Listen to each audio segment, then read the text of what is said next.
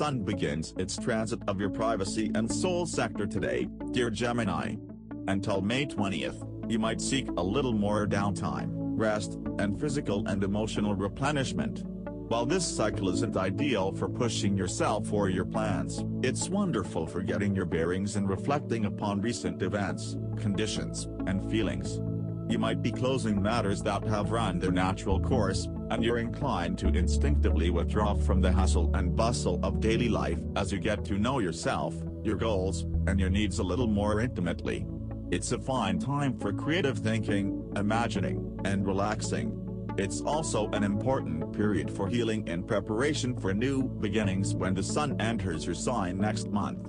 Still, with the Moon at the top of your solar chart, it can feel good to nurse ambition without pressure or stress.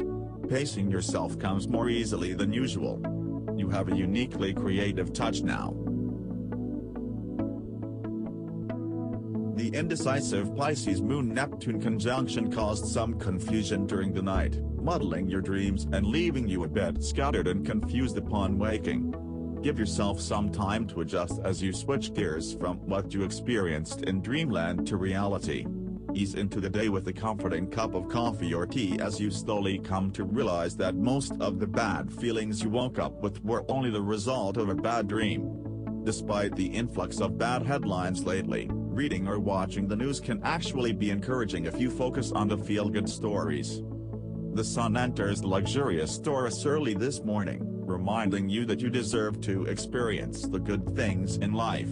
You still have responsibilities to tend to, but when the most important things are crossed off your to-do list, it's time to indulge a little. Plan to cook a gourmet meal or have your favorite food delivered tonight. The Moon goes void of course late this afternoon and remains in a directionless holding pattern until almost midnight. What does that mean for you? You get to take the rest of the day off.